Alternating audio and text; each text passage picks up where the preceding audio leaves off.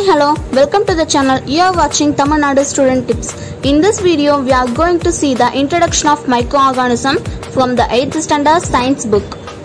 Okay, let's go to the video. Introduction of microorganisms. Microorganisms are living all around our world. We cannot see this with our naked eye. We can only see the microscope only.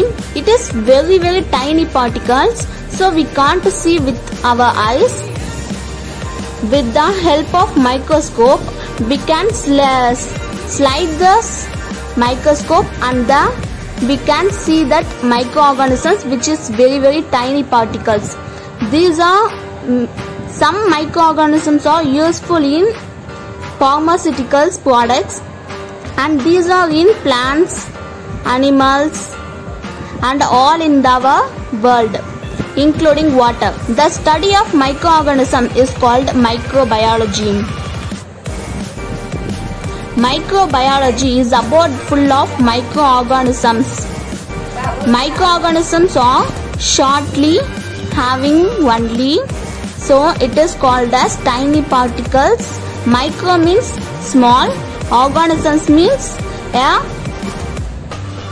and these are the types of microorganisms: bacteria, viruses, fungi, algae, protozoa, and these are the functions of each one. Bacteria has some functions and each one have the some functions. Algae is tiny particles. Bacteria, fungi, protozoa, algae, these are all the types of microorganisms.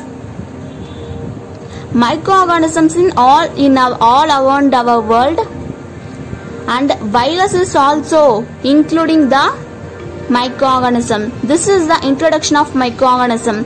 In next video we will see the types of microorganism. Thank you. Thanks for watching.